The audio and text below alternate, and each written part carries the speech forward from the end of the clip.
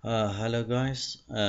Today I want to show you a program which I have made it. This is for auto completion, and this is not big program. This is very small program, short program, and just a few lines of code, 107 lines of code. And I want to show you how it works. First of all, I want to show you how I coded. I just made an array of string, put some string inside it, and some of them similar so that we can try to find out and to test it. For example, this United Arab Emirates, UK, Ukraine, United States, United Kingdom, all of them starting with EU and these countries with A. So I just wanted to show you how it works and how I code this. Uh, in fact, I use the combo box and text box uh, to demonstrate this. So let's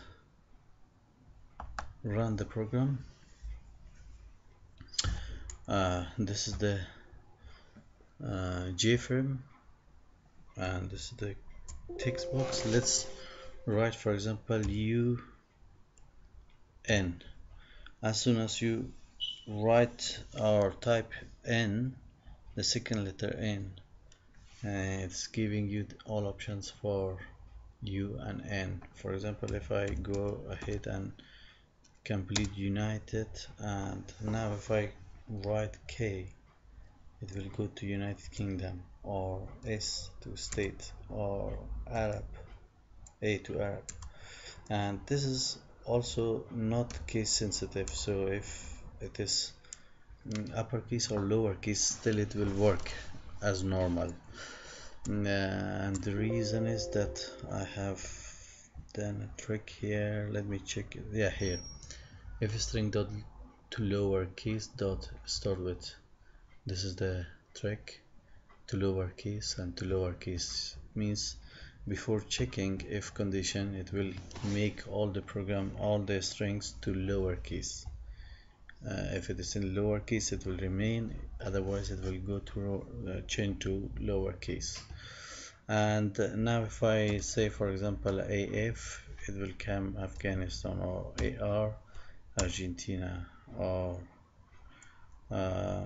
similarly all of them the same way it is working, or Australia, America, yeah.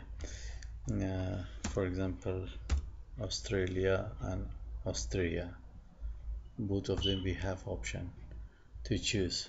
So it works very nice, and hope you enjoy looking at this video. Please let me know if you have any concern regarding this, or maybe some ideas, better ideas, if you have anything, or if you even if you need the code or help with making something like this, then please email me. Thanks for watching, and hope to speak soon. Thank you.